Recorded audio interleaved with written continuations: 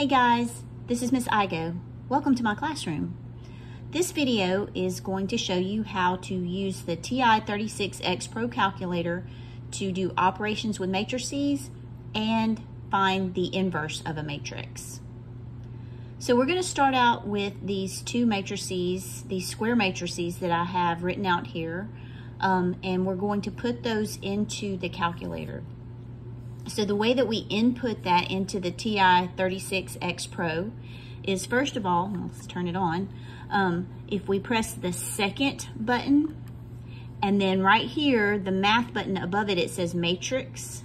We're going to press that, and that takes us to the matrices in the calculator. So we are going to first edit a matrix. So we're going to scroll over to edit, and we're going to choose the first one. You can either press the 1 button, or if it's highlighted, you can just press enter. And we're going to put in this first matrix here, and it is a 2 by 2 matrix because it has 2 rows and 2 columns.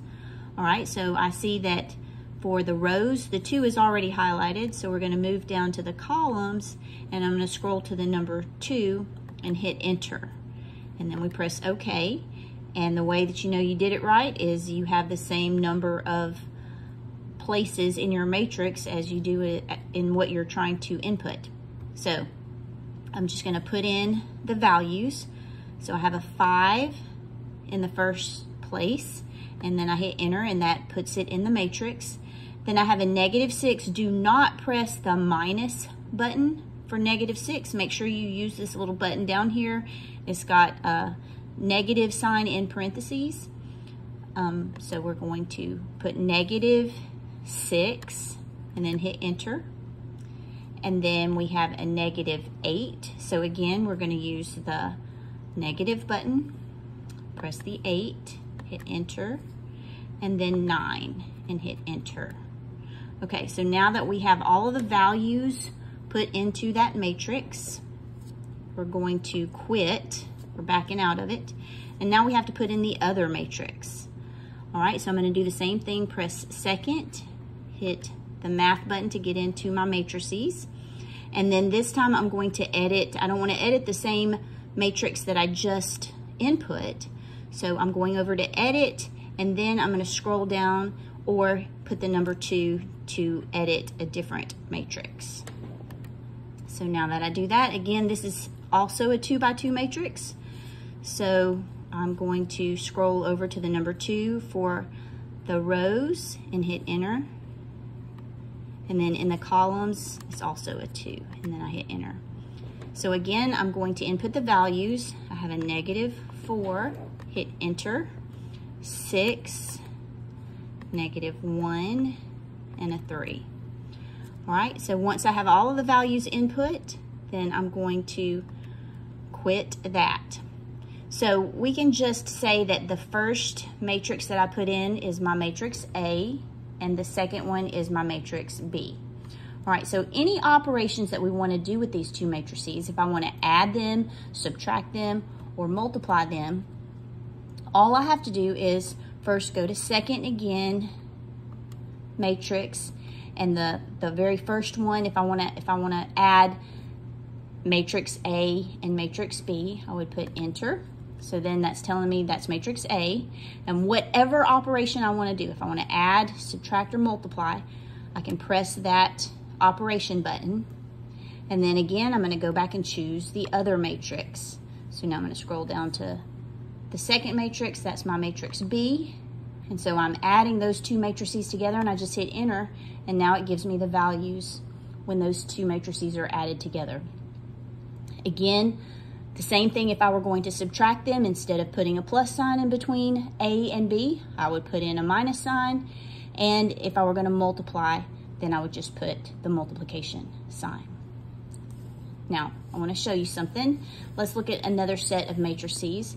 So let's look at these two matrices. I'm going to input those, so let me quit this and go back into the matrix. And so this first matrix that I have is, well, let's go in and edit. So we're going to scroll over to Edit and choose the first one. So this first matrix only has one row. So I'm going to highlight one, but it has 3 columns. So in the columns, I'm going to choose 3. So this is a 1 by 3 matrix. And I hit enter. And if you are not sure about which one to put in first, it asks you for the row or the column. But when you get to this point, if it doesn't look like what you're wanting it to look like, then you know you did something wrong. All right, so I'm going to put in those values. I have 1, -2, and 3. All right, so I'm going to quit that. And now for my second matrix, again, I'm going to go over to Edit, and now I'm going to choose the second one. And this has 3 rows and 1 column.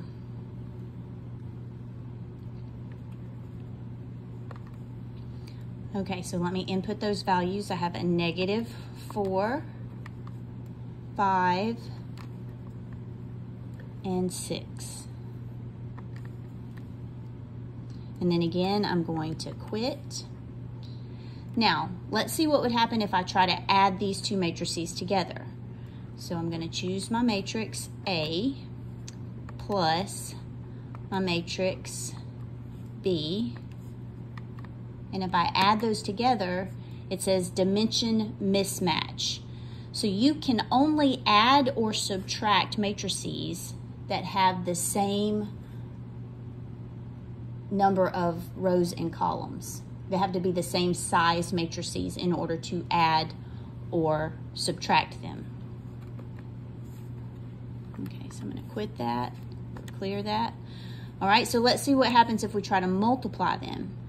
Okay, so I'm going to choose matrix A times matrix B. And this time I get an answer. I get a solution. So I can multiply those 2.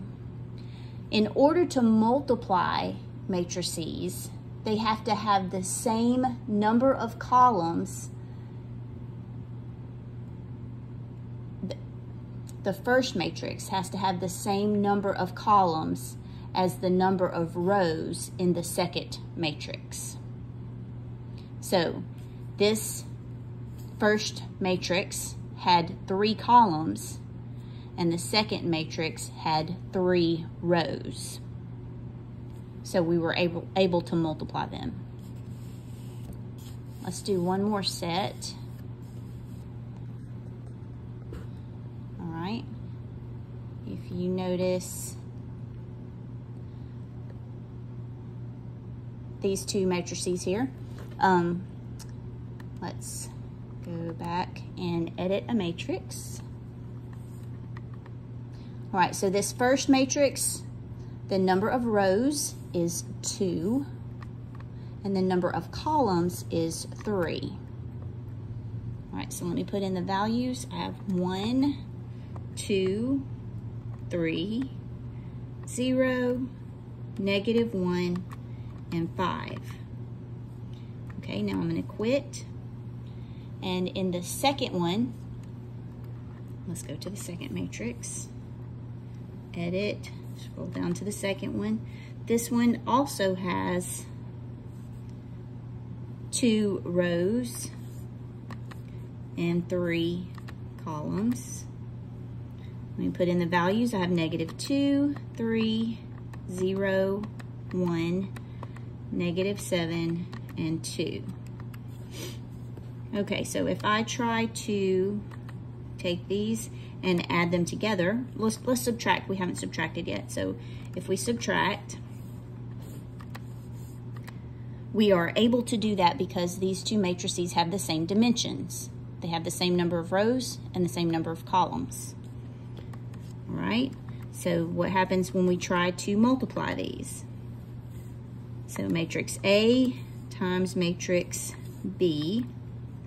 If I try to multiply those, that's not going to work because, like I said, the first matrix has to have the same number of columns as the rows in the second matrix.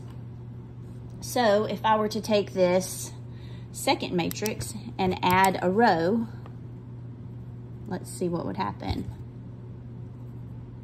So I'm just gonna pick some numbers. So if I had, say, 5, 4, 3, or let's do -3.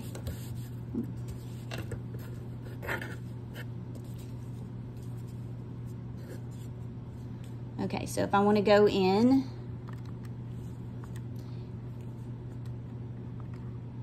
to my matrices, and I'm going to edit the second matrix, and now it's going to be a 3 by 3. I have -2, 3, 0, 1, -7, 2, 5, 4, -3. All right, so let's take our first matrix and multiply it times our second matrix. And now that works because the number of columns in the first matrix is 3 and the number of rows in the second matrix is also 3. So we can multiply these together. Now, the way that we find the inverse of a matrix, so I already have 2 matrices input into my calculator. Let's just take matrix A. So if I have matrix A, to find the inverse of that matrix, I just push this button here. It's my X, right here, my X with the little box raised beside it. That's to put an exponent in. So I'm going to do that. And then the -1 means the inverse of that matrix. And so then, it said, let me show you what just happened. So it said invalid dimensions. All right, so that matrix, matrix 1, has 2 rows and 3 columns. All right, let's look at if I can do matrix 2, which has 3 rows and 3 columns. Let's see if that works.